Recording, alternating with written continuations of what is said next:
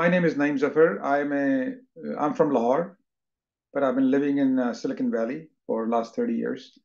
So I am a professor at University of California, Berkeley and Northeastern. So this is about sort of giving you some background how to be investor ready, especially many of you are going to Saudi Arabia soon. So just to give you a little bit of my own background, I was an electrical engineer by training, went to Brown University in Minnesota, started working for a large company. Then I started my first company age 26. Quick Turn went public. We invented hardware emulation technology. If you have an iPhone with a fingerprint sensor or a Mac, we invented that. Company was Veridicom. Apple bought that company. Then I ran a company, Pixis and Silicon Design System in chip design space. Started teaching at Berkeley 18 years ago and started another company, Bitzer Mobile, which was acquired by Oracle. And then I started another company called TeleSense in agriculture, which was acquired by UPL. Also started teaching at Northeastern 7 years ago, and also teaching at history and geopolitics at Santa Clara. So wrote a few books, and these are all dealing with how to start a company, how to build a company, how to run a company. Because I've done 7 startups, 5-time CEO. I have invested in and on the board of 22 companies. So anything about raising money, talking to investors, I'm the guy. So be happy to give you any questions, answer any questions you have. Obviously, I've prepared some slides, and this is sort of my 5-topic agenda, because I know many of you are going to Saudi Arabia, and what I was talking to Fad was, these are the 5 topics I'm hoping to cover today. How do you maximize your chance getting funding? How do you talk about your startups in a way that you'll be heard? Understanding how investors invest and think, and looking at the mechanics and what happens post-funding. So this is the 5 topics I wanted to cover at high speed, but obviously we can take the direction any other way. And Rebecca is back, who is our host. So I'll hand this back to Rebecca, how she wants to run this, but I have slides ready for these 5 topics. And Rebecca has not unmuted herself, so I'm gonna wait. Hard to hear you unless you unmute yourself. Cannot mute, cannot talk. Got it. Then stay there. I'll do the rest. Okay. She cannot hear us. I couldn't unmute myself, so I didn't have the ability to unmute myself. So, Naeem, pleasure to meet you online, and thanks everyone for being patient for my Wi-Fi outage. I'm currently in Islamabad, and sometimes things in Pakistan don't go as you plan. It is what it is. Basically, I'm really excited for this webinar, named simply because we had just finished raising last summer. And as you all know, the Paklaunch event to KSA is coming up soon, and I'm super excited to learn what you have ready to present. So just to give you guys a little bit about myself, my name is Rebecca Sauleta. I'm CEO and co-founder of Pesmo, a modern HR tech platform where we streamline automate people functions for small and medium-sized businesses, starting in Pakistan. And Naeem, I believe you just gave your own introduction, so I won't do that over again. So in the way that this is going to work out is that after the introductions, Naeem will be presenting his slides, where I will then have some Q&A for about 10 minutes, and then we will open up Q&A to the floor for another 10 to 15 minutes. So with that, I will pass it back to Naeem. Thank you. So let's start with the first topic. How do you get ready to seek funding? The short answer is, investors, a typical investor, whether it's a venture capitalist or an angel investor, they listen to dozens of presentations every week. Everybody was trying to pull on their coat tag, ke baat, humse baat kare, mujhse baat kare. So you have to be ready to get their attention. You have to be a storyteller. All entrepreneurs are storytellers. You don't have to build the product or minimum viable product to seek funding. You need to build a story. Story has to be captivating. Suppose you were somebody who wanted to make a movie. You're pitching in Hollywood to producers. You haven't made the movie, but you're telling a story which is like so compelling. They say, yeah, if you did this, I can see these people want to see this. This is your job. Many people, many entrepreneurs confuse when they talk to investors, they're trying to sell their product. It's not the customer presentation, guys. You're selling a ownership in your company to investors. This is your product, not what you make. So you have to tell a story which sounds something like this, that we saw a problem because of our unique background, because of family accident, because of I ran into something, I saw a unique insight कि भाई ऐसे नहीं होता. And then I developed a thesis, then I went and validated it by talking to dozens of actual potential customers. I knew exactly what will delight them. I assembled a team. I know exactly who my customers are. I know who my competition is. So I have that clarity. What I need from you is this money so I can go to this milestone by this date. This is the story. Every startup has to tell this story. If you should be able to get the story quickly, efficiently, usually in less than a minute, that's what gets you noticed. So you want to be the memorable one. So to be investor ready, don't approach the investors unless you have a strong vision. Where are you going the company? How are you trying to change things as they exist today? And how do you know people really want this? That's the traction part. Then you have the right players already ready to go or in place as co-founders. You know exactly who needs you more, and you know your key metrics. Because when they start talking about customer acquisition cost, आप एक दूसरे को देखने शुरू कर देते हैं, यार वो क्या होती है? Then you lost them already. So these are the things you may not even have them, but you can estimate. You have put a stake in the ground. भी कितनी होगी? कहाँ मिलेंगे लोग? कितना हमारा revenue होगा? कैसे कितने का बेचेंगे? So this is a story you're telling with those facts. So the way you do that is to be investor ready. You need to create a one-pager. The one-pager is a short subset of your full investor presentation. It is just enough to intrigue them so they want to meet with you. So this one-pager, even if you go to a KSA and there are many people, you may have a one-pager ready from your pocket and say, look, let's meet, but this gives you summary of what we do. So one-pager, sometimes you're meeting in a coffee shop. You want to be able to put this one-pager and tell the whole story by looking at this thing. So what is it? This is simple subset. We saw a problem. We saw the alternative people have. Alternative have shortcoming. So we came up with a way to do it better. We know how to make money. We know who are we going after. We have the right people in place. We have some proof people really want this. And what do we need from you? Could be told in one page. You think that's too much. I cannot get this on page. Let me show you some examples. All you have to do is Google. I just Google example of good executive summary. All kinds of interesting things come up. This is free. Just copy them. Sequoia tells you on their website what they need to see. So you don't have to wonder, kya hota hai? This is example of one pager. This is the top half of the page. That's the bottom half of the page. One pager hai. Kya likha hua hai? Organize a biotech diagnostic company. This novel test changed the way kidney diseases are diagnosed today. Ek sentence mein, I know what they do. It's a test for kidney. Then you read the rest, lots of numbers here. How many million patients of kidney failure? Today there are two products, two kind of tests. Market is big. This is a team. This is a women team. Dr. Isha Abdullah, Dr. Miri Sarwal. They are at Stanford. What have they done so far? Simple one page. This executive summary allowed them to get $1.5 million from angel investor. 2 years later, company was acquired for $30 million. So is this possible? In one page, you can do this. So just telling the story with some key numbers. कोई लंबी कहानी नहीं है. To the point, with numbers, with clarity. First line में फंसता है कि क्या कर रहे हैं. Here's another example. Executive summary, technology to do mobile market, selected by a Fortune 50 company. So they know already that, okay, ये product बिक रही है, Fortune 50 company इस्तेमाल कर रही है.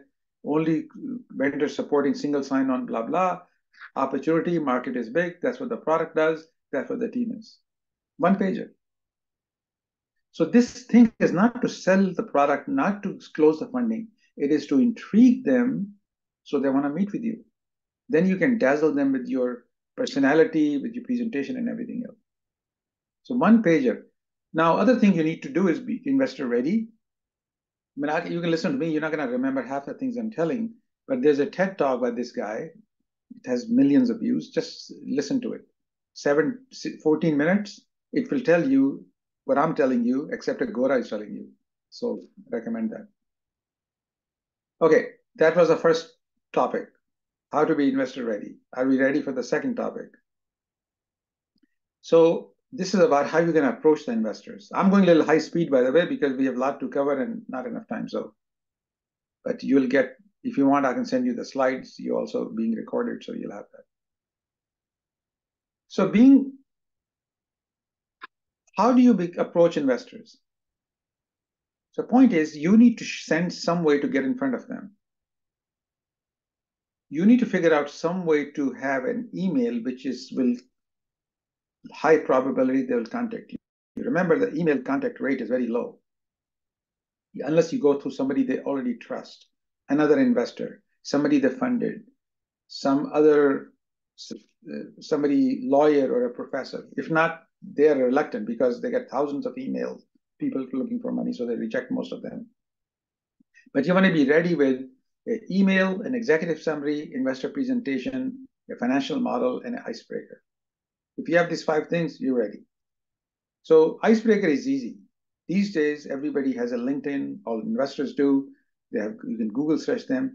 Before you walk in the door, you should have a little icebreaker ready. Where they went to school, where they grew up in Australia, they went to MIT, they played football, whatever.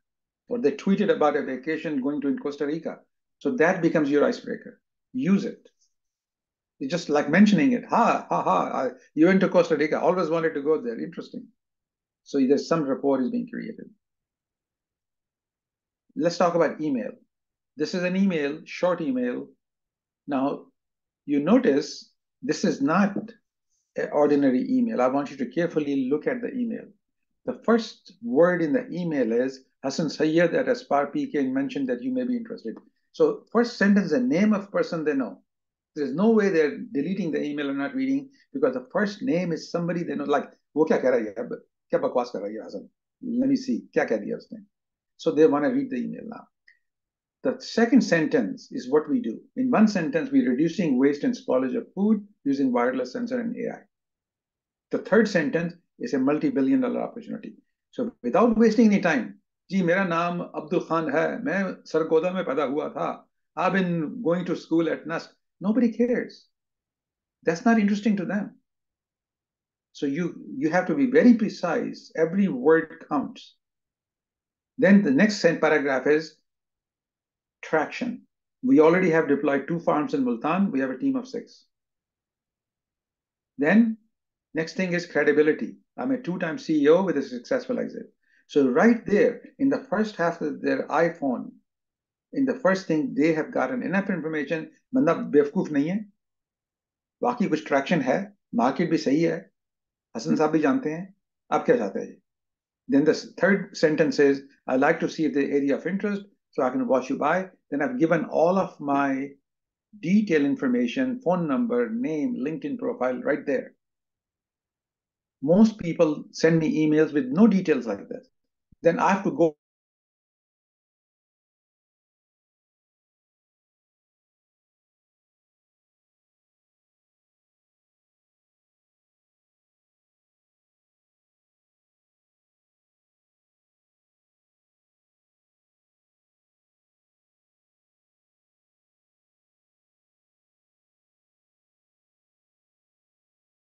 if you host is not letting you speak, protest. What you don't want to be doing is unnecessarily secretive.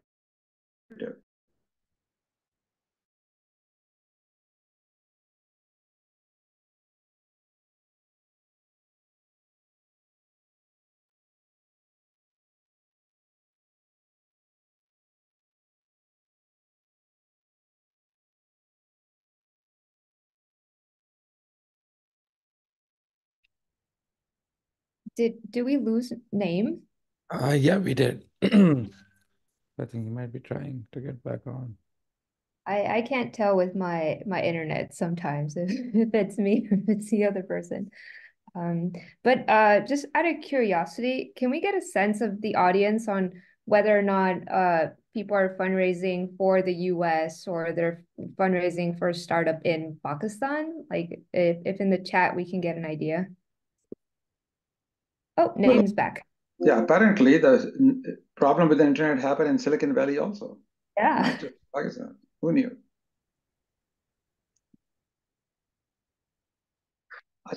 You were saying something, Rebecca. Do you want to continue or?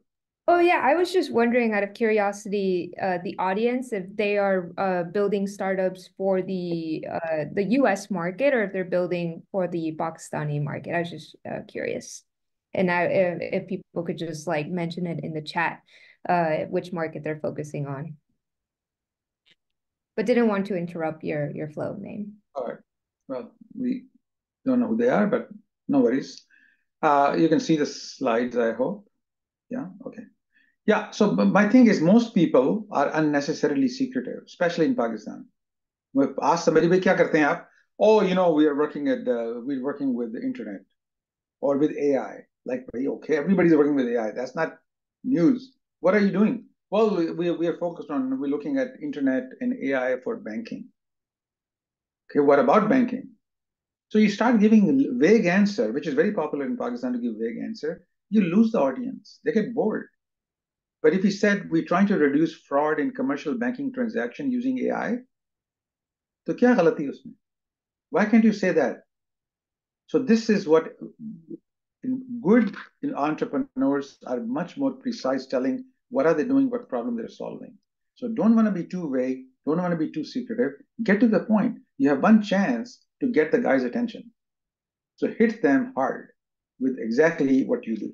And of course, don't be boring. Lambi kahani, family baatein, other background which is relevant to them, but look from their point of view. That's what people should care about. So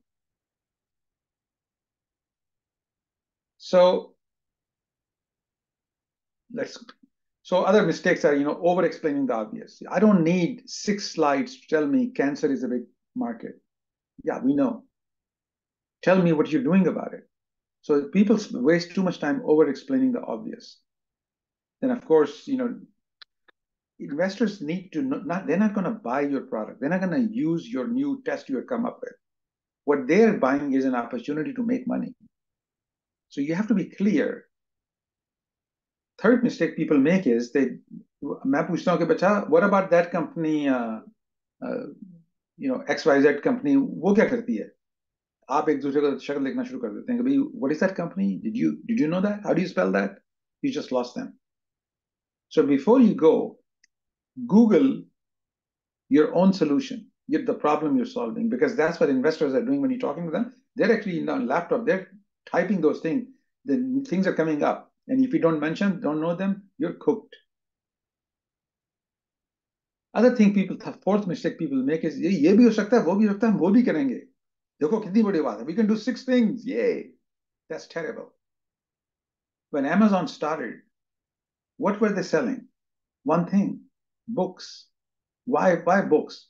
Because books are easy to send, easy to return. There's no problem. भाई मेरे शक्ल पे अच्छी नहीं लग रही. ये पीली बहुत है. There's no color issue. There's no size issue. So it was minimum moving parts. We can get that going, then other things could be added. So you need to figure out, just because you can do and will do more things, what are you going to do initially to get to a critical mass? So that clarity of mind will separate you from other entrepreneurs who are trying to impress them. So what is the structure of this investor presentation you should have? Well, it basically is, what is the unmet need and how did we discover it? That's the opportunity. Who has this problem? Who needs me more? That's called market segmentation. Then, what are the alternatives today? That's your competition. What's wrong with these alternatives? That's the white space. You have identified a white space that's not being well served. देखें, अभी हम 4 topics हो गए. I did not talk about what we do. Most entrepreneurs start by, देखें जी हमने क्या कर दिया, बड़ा खूबसूरत है, देखें, check this out. We solve this problem. Yay. No. You're starting with the problem. You're describing the alternative. Who is the user? Then finally, number 5 is my solution. Then number 6 is, how do we make money? What do we sell? That's called the business model. Then finally, how many people have this problem? What is the market size? Which sliver did we start with? शुरू पेशावर से करना जी. हमारा ये वजह है, that's a beachhead. जब पेशावर में 500 लोग नहीं मिलेंगे तो हम आगे कहीं नहीं जाएंगे. Then pricing, partnerships, which channel, how will we make people know? That's called go-to-market strategy. Then what have we done so far? What are some of the milestones coming up? That's the timeline. Then who's on board, who's missing in the team? Then number 11, how big a company can this become? And finally, number 12, what do we need from you and how will we de-risk the company? So in the blue, I'm indicating what are these topics in the fancy business terminology. In black, I'm telling you simply, आम आदमी के लिए समझने के लिए कि भाई क्या क्या बताना है. ये आपकी कहानी है, ये 12 टॉपिक्स हैं. I can do any kahani in 5 to 15 minutes. It doesn't have to be complicated and long. You should be able to tell the story in 15 minutes, and then rest time will be for Q&A. So I've done that hundreds and thousands of times. Later on, if you have time, I will even work with you guys. You can tell me what does your company do, and I'll give you some feedback in reality. So this is what I just covered was the first 2 chapters. Now I'm going to talk about the 3rd chapter, but let me just pause here. Rebecca, should we pause? Should we keep going? Do you want any questions or doesn't matter?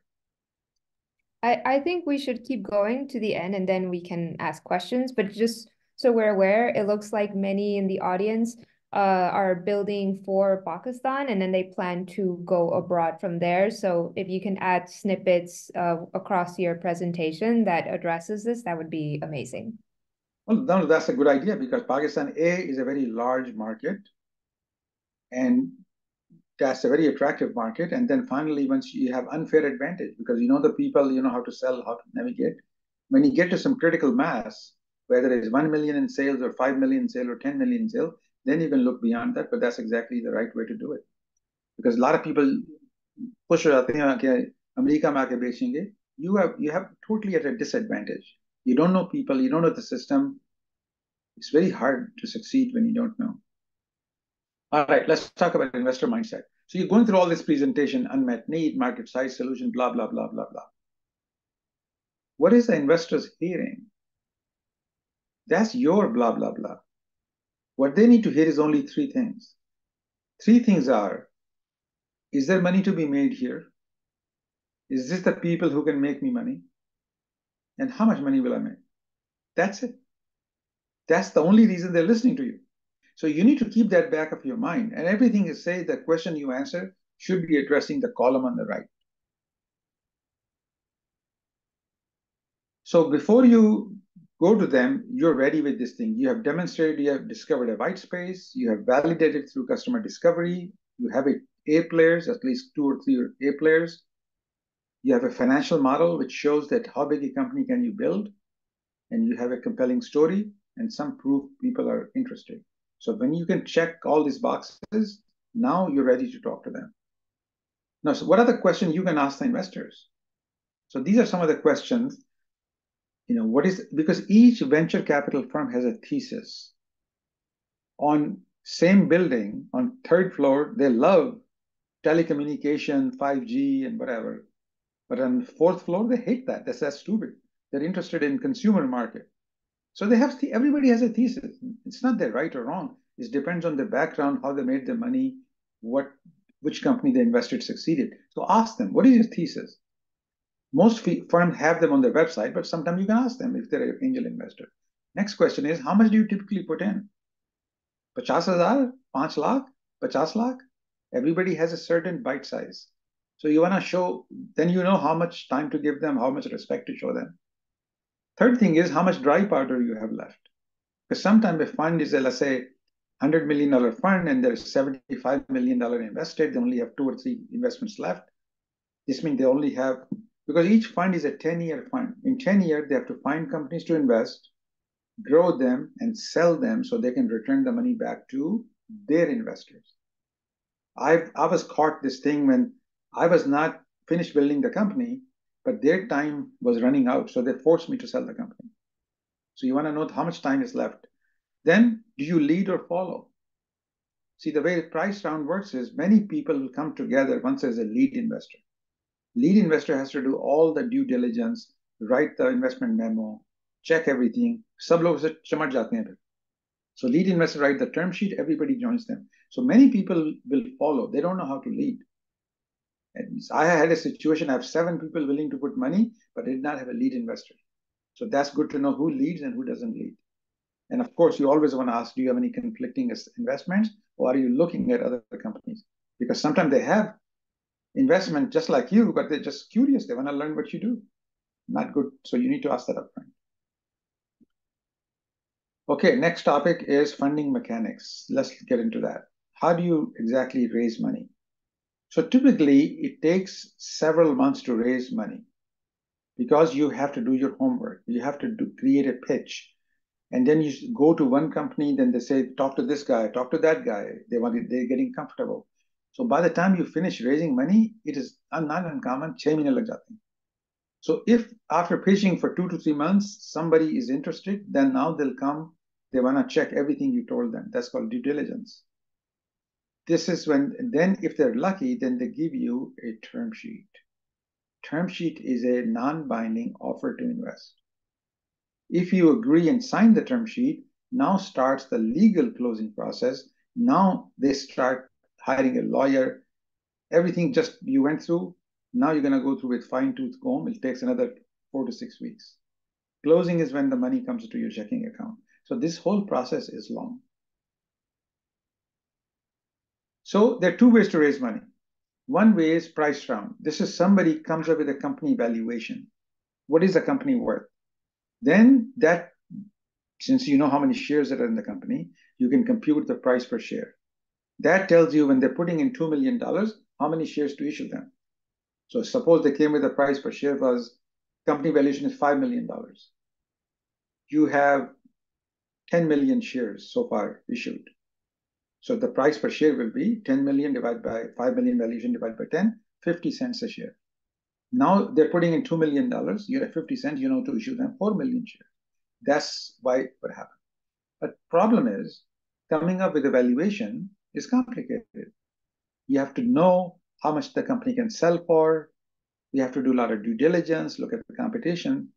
Most people, most angel investors don't have that skill. So you raise money using a note. Note is a convertible note, which means it's a loan which will convert into shares when a venture capitalist comes up with a valuation and a price per share. That could be happened 2 months later, 6 months later, 1 year later. So this note is very quick because there's not much to discuss. There's no valuation discussion.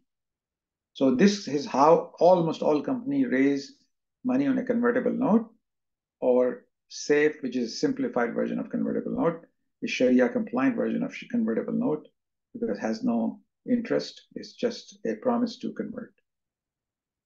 So this is how your company looks to angel investors. They don't know what is it worth. So they cannot have that discussion. So this is why you do the note, convertible note. Nobody knows the value because it has no cash flow. You cannot apply any formulas. Convertible note is a loan. It's simply a 2-3 page document. You don't even need any legal fees.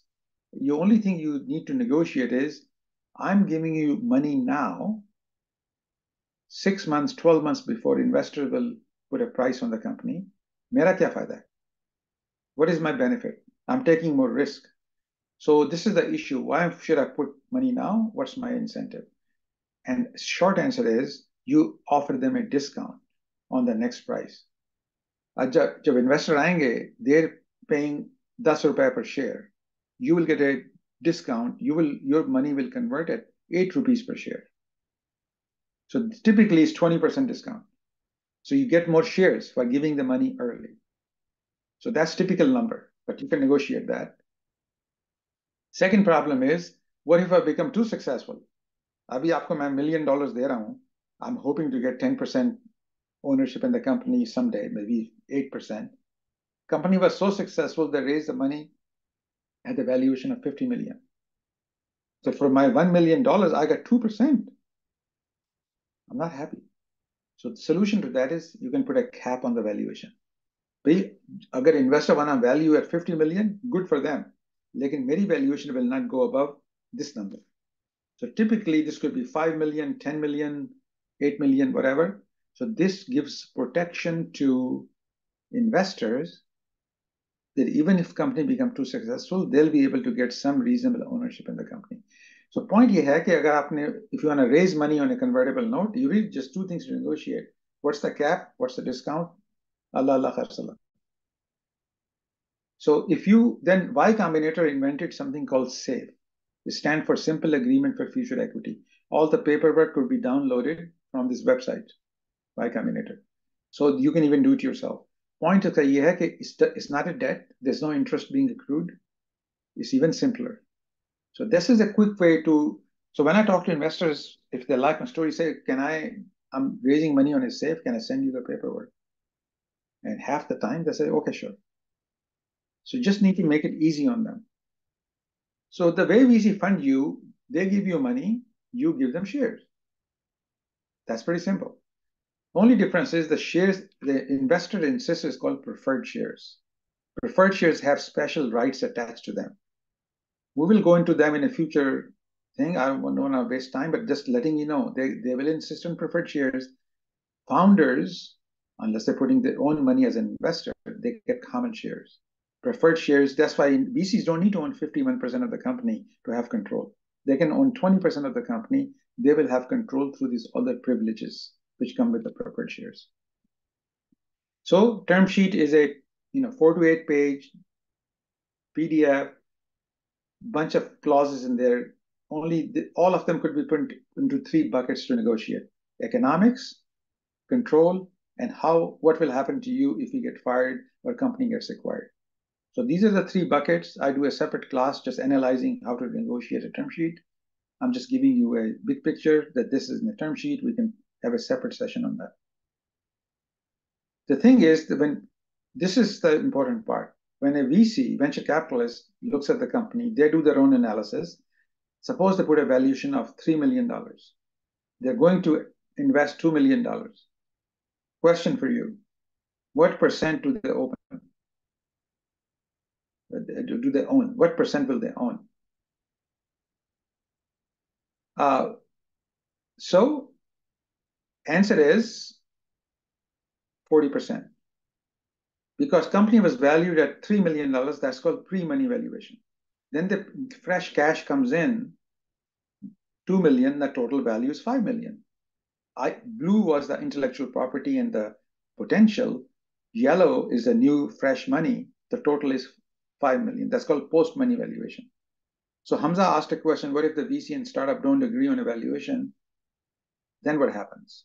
First of all, the note is not coming from VCs. Note came from the angel investors who, Mame, Chache, and other people. Yeah, so this could be in the class. Yeah, note could be paid back, or if it's a SAFE, it doesn't have to be paid back. It will convert. Or if company gets acquired, they'll get the money back times 2, times 3, something like that. But if VC and startup don't agree, then you go to the next one. ये यार देखो ना ये बात है रिश्ते वाली. आपका रिश्ता आता है. If you don't agree with the रिश्ता फिर क्या करते हो? वो मासी के पास जाते हो नया रिश्ता ढूंढते हो. Same thing here. So it's not a big deal. If they don't agree, you find the next person when you do agree. See, nobody knows the value of the company. It's like buying a painting from an unknown artist. What is it worth? Who knows? It depends on what a willing buyer and a willing seller agree. So that's normal to negotiate like that. Anyway, so this is how it works. You start the company. These are typical numbers I'm giving you. You may buy 3 million shares bought by founders. You set aside 1 million shares for employee stock option pool. So you can hire different advisors and employees and give them from the yellow portion. So you have 4 million shares outstanding. Then a time comes, you sell some shares to investors. Series A is called, because first time you give at a certain price. Then you sometime later, a year or two later, you have made more progress, you need more money, you sell more shares to Series B investors. You notice founders' number of shares are the same. You just keep issuing new shares from thin air. You just make more shares. So your percent ownership goes down, the number of shares keep going up, hopefully at a higher and higher price. So that's how you raise money. So this, to give you an example, this is an example of a famous company called HubSpot. You can see on the very bottom row, they raised a seed round, $500,000. Then they raised a $5.6 million amount, $5.6 million at the pre-money valuation of 5.6. So this means they gave almost 50% of the company away. Then a year later, they raised 12 million at the pre-money valuation of 23 million. Then they raised 16 million at the valuation of 56. So notice that they raised money, series A, B, C, D, E, before they had an IPO. And they kept raising money at a higher and higher valuation. That's how you raise money. So what happens after the funding? So Rebecca, I'm planning to stop it in 6 minutes, whether I'm done or not. So just that you know. So this is a long topic. I won't cover a lot of detail because you're not there yet. But when you get there, talk to me. We'll have a separate session. Key is that you want to send some periodic updates to all the investors, maybe twice a year, but once a quarter, but definitely once a year. Twice a year is a good number. Okay, what milestone will achieve? Also, since they have invested, they're willing to help you. Ask them, I need an introduction to this company. I want to talk to somebody like that. Can you help me? Then there's a board of directors. Usually VCs will be on the board of directors along with the founders. How do you manage them? How do you tell them? Are they your boss or are they your advisors?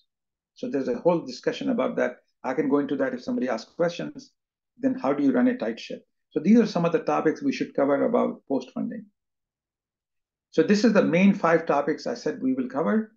The bonus material, which is here, and we can only go to it if you want to, is realize that you go from an idea to prototype to developing the product, customers, and you raise money in chunks. Chunk is to go to the next stage, Every time you go to the next stage, your valuation goes up. So you don't have to give as much ownership to get money. Your source of funding is different in each stage, depending on how much money you need. You don't go to VC for $50,000. You don't go to VCs for $500 million. There are different sources of money. So just know that. What question will investor ask you? An answer is, I looked and looked and looked. There are only 28 questions. I have not found a 29th question. So if I'm going to give you this 28 question, if you're already ready to answer the question before you meet them, you'll do well. This first 9, that's the second 9. We have covered most of them here, but nothing should be surprising here. And these are the last 10. You notice the last few questions are in a different color because these are the trick questions. So we have to practice. How will you answer those trick questions? They're designed to be trick questions. So if somebody wants to ask me how to answer this question, I'll answer you. But obviously, we don't have time to go through all 28. Maybe Rebecca will ask me some questions later. But these are the 28 questions. If you're already ready 28, then you will be not flustered. You will not be surprised. You will be comfortable. So summary is, get to the point when investor imagination come alive, because you are the storyteller. If they can imagine this product existing, people using it, that's when they get excited. Number 2, demonstrate that you have deep insights. You understand the customer. You understand the market. What do people need? Because you have talked to dozens of them. If you haven't talked to anybody, you've been sitting between, you're not going to get this clarity between your couch and your TV. You have to actually go out and talk to people. Number 3 is you know exactly the next few steps you need to take to de-risk the company. You're not going to take the company all the way. Idea is to de-risk the company. You raise this much money to de-risk it, then de-risk it, then de-risk it more. This is what they need to see. And finally, is if you figure out what will investor want, what to do, every rule of dating applies. If you don't know, phone kyun nahi wapas mar rahi? Why shouldn't she calling me back? What would you do if you were in a dating situation? Do the same thing. Is 100% relevant. I can give you many, many examples. So if you forget half the things I said, you can go to the website. I'm offering this book for free. Sign up. You'll get some advice. You'll get a free book. Up to you guys. So as I said to Rebecca, I'll finish in time and I am done. So now back to you.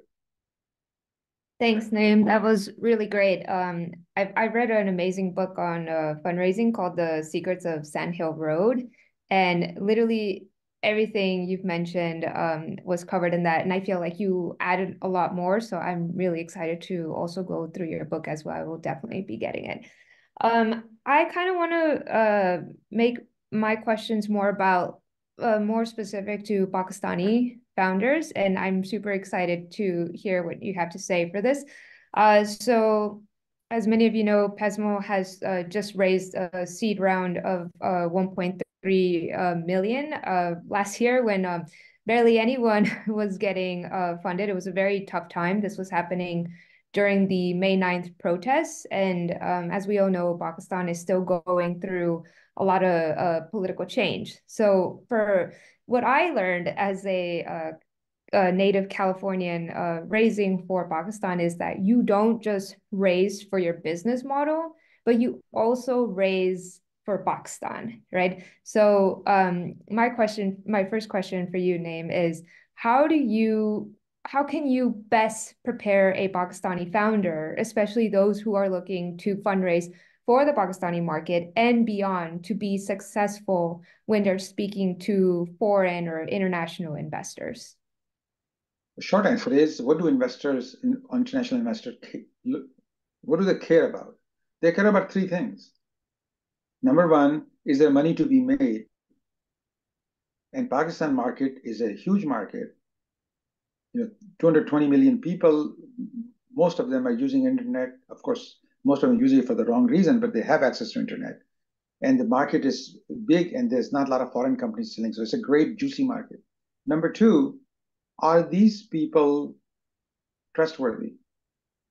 Are they honest, committed, motivated, and dhokebaz nahi hai? So this will come through how you present yourself, how you answer the question, how serious you are. So that's the second thing.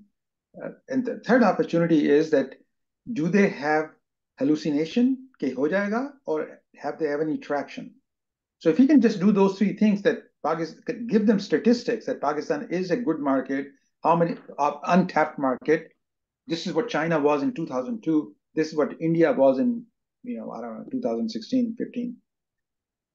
So give them that and be credible and show that we have not just thought about it, we have taken some steps, it's credible. So if you can just focus on these three things, you become attractive to people. It's not about you're from Pakistan or Uganda. I especially really like how you talked about two main things. You talked about setting up your story correctly, so doing a lot of research on setting up the story. The second part was researching your investor, figuring out who to pitch to, figuring out what their thesis is. Are they willing to invest in a Pakistani startup? And what's great about Paklaunch is that Paklaunch has done a lot of the homework for many Pakistani founders, in the sense that all the investors who are interested in investing in Pakistan are literally going to be in Riyadh, because that's literally the point of the event. So that's an amazing thing that has been done.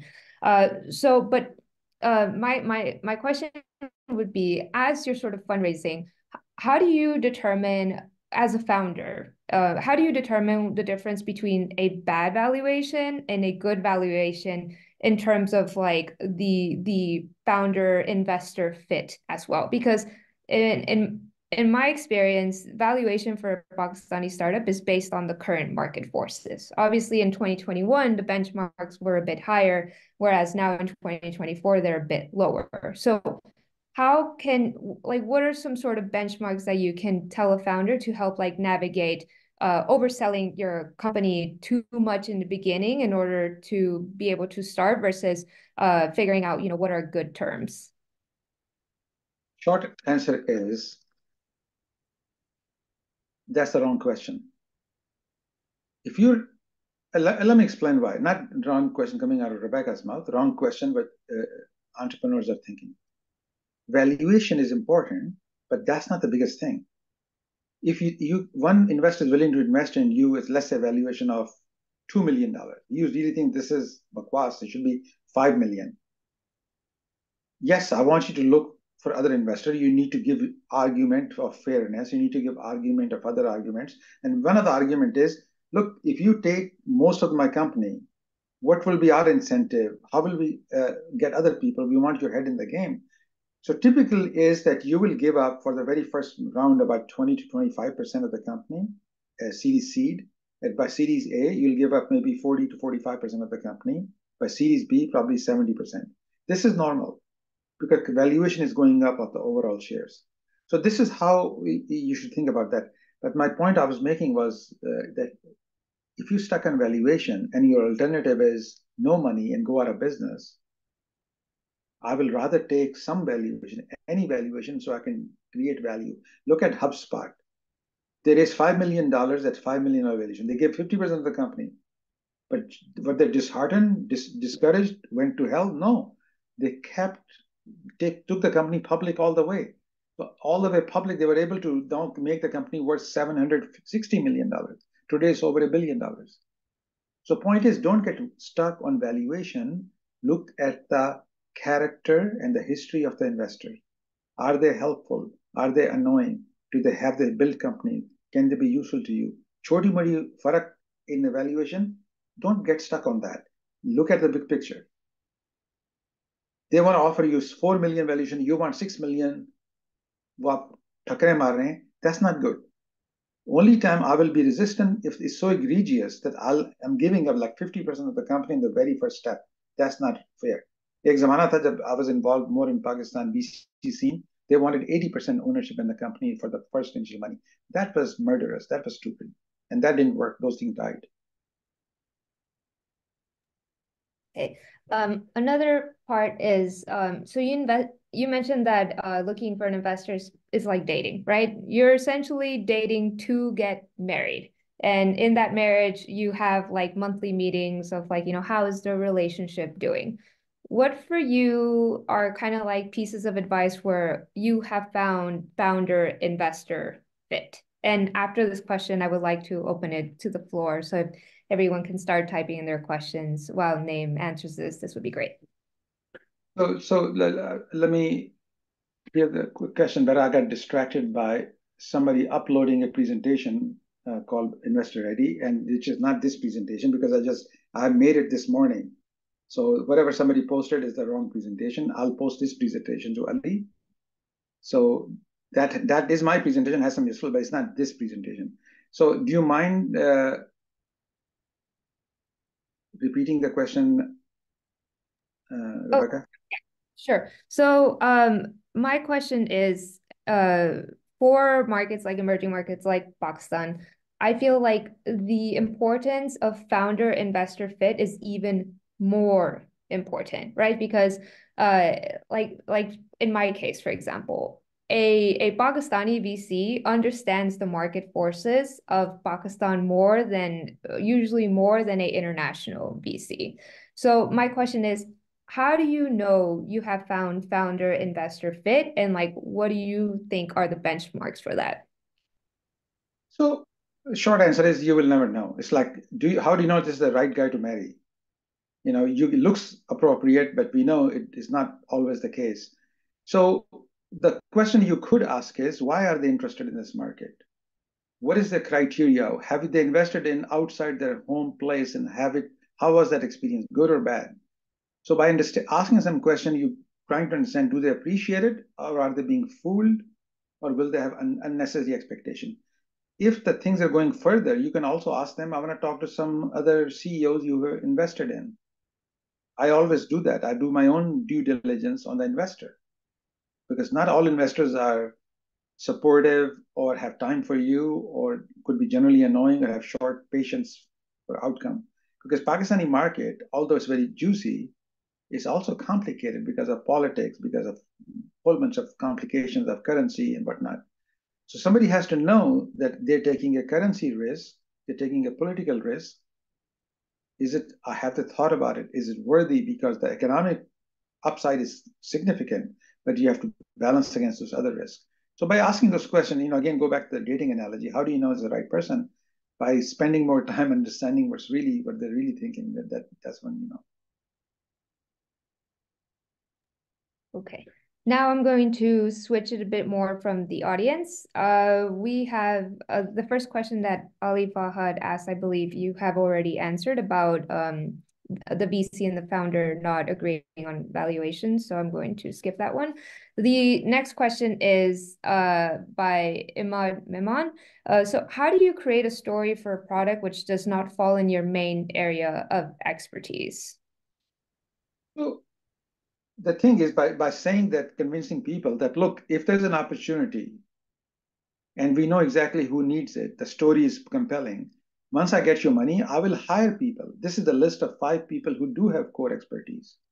And of course, to make sure that you're not hallucinating, you have met with people who need this product and they say, हाँ अगर ये होता तो मैं लूंगा, जाहिर है. So you have confirmed your assumption. You can speak not vaguely, but specifically. जी बुखारी साहब से बात की थी मोबिलिंग पे, उन्होंने ये कहा था. उन्होंने कहा तो हम ढूंढ रहे हैं 3 साल से मिलती नहीं है. Rebecca, how is your Urdu? It's okay. It could be better. The point is that you need to tell the story with specific actual people names so it's believable. And it has to be a real story. So short answer is you can. I mean, Steve Jobs was not a computer designer.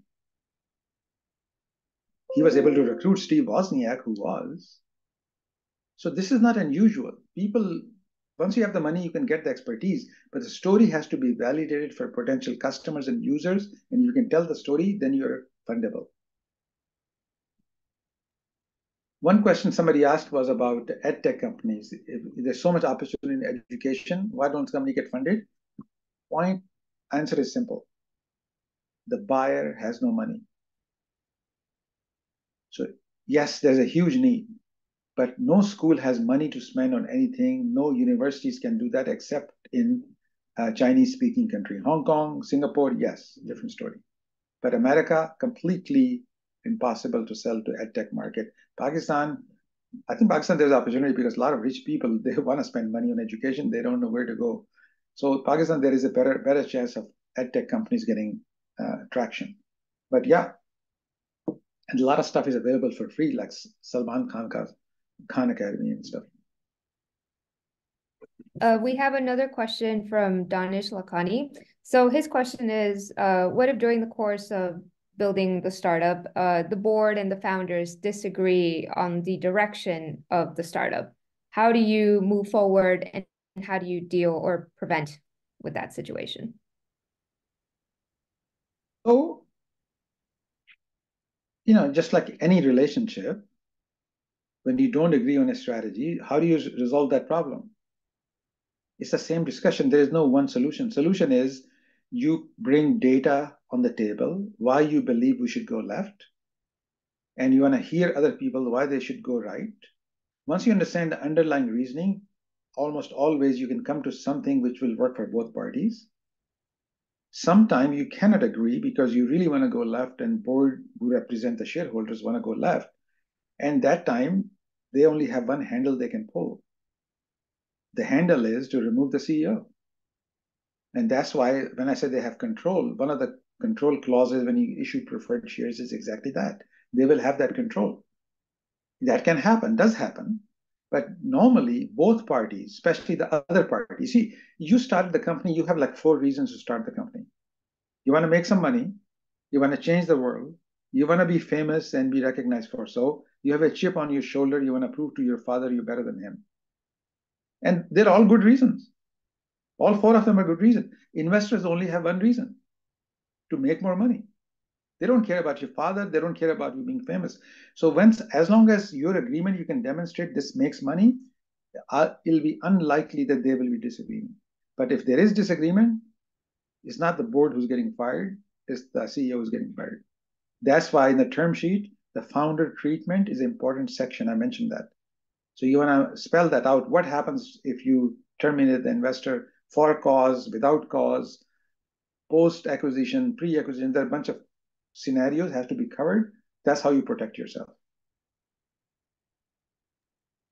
And I think people are really excited for the bonus questions. I think you mentioned questions 24 to 28. One of them is, would you be willing, like, how do you navigate answering the question, would you be willing to step down as CEO?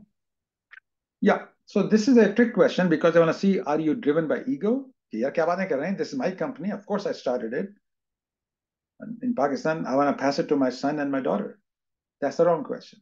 The correct way to answer is, look, right now, there's nobody knows more about this problem, this need, because I'm personally vested in this. I want to take the company to the point when I can demonstrate, but a point will come if you're successful. I would have outlived my usefulness, or I will be somebody more capable to scale the company. I'll be the first one to start looking for that person because I'm not just a CEO, I'm a shareholder. I want to make sure we succeed.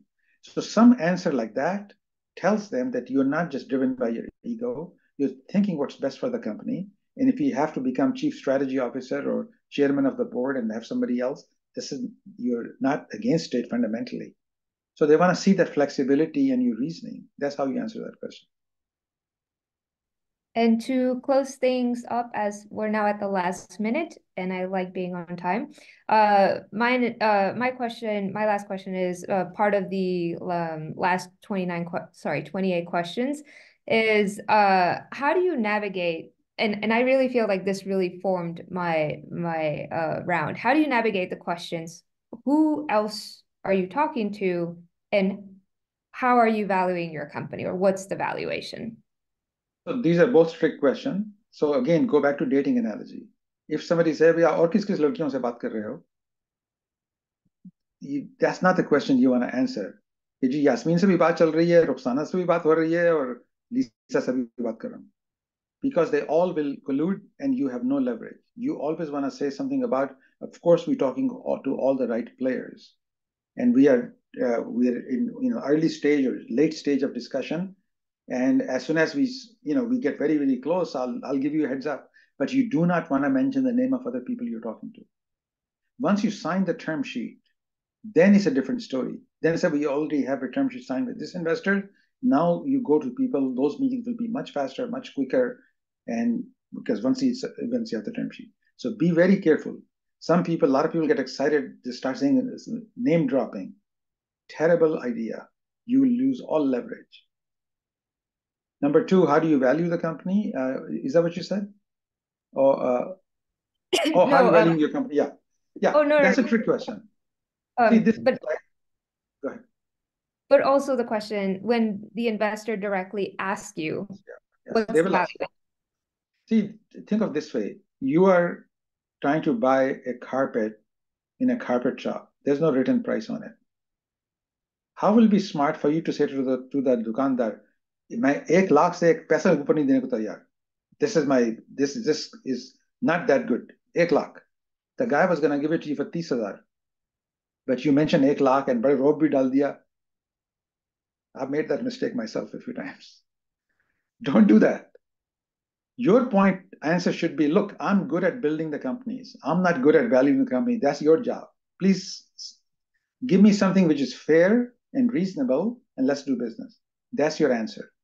And whatever number they come up with, you pretend to be disappointed and annoyed. It's a come on. That's normal negotiation. Kaleen wale ke saath.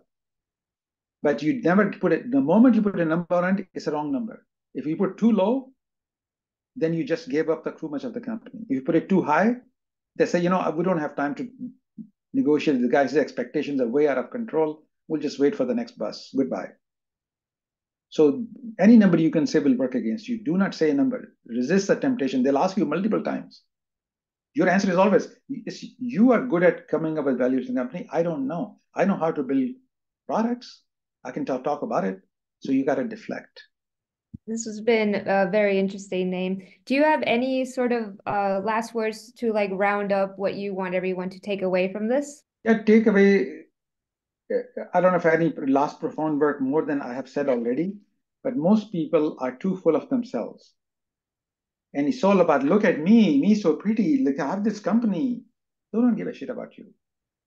The only thing they're trying to buy, is there an opportunity of somebody who has figured out how to make money, which I'm willing to participate.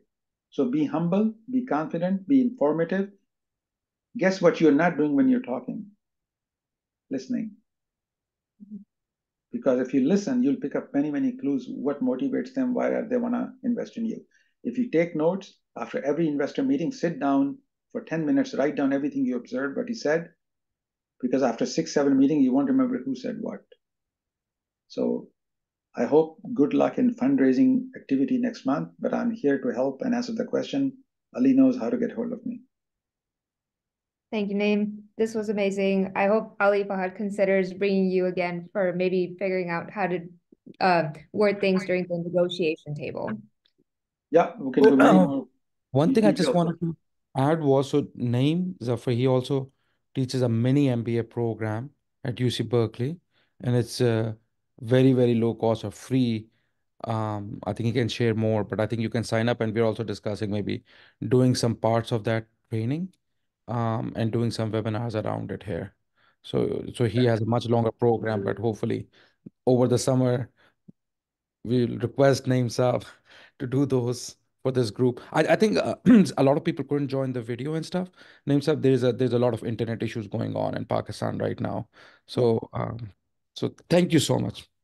Yeah, you're welcome. And this Thai mini MBA is a 6-week program, 12 session, half recorded, half live. I just put something in the chat. You can Google Thai mini MBA. So open or Thai Milke offer kar rahe hain, taught by 2 instructors. It starts in 28th of February. So consider registering for that. And we're trying to create special pricing for Park Angel. So check that out as well. And I'll put the PDF of this presentation to Ali's WhatsApp in the next 3 minutes.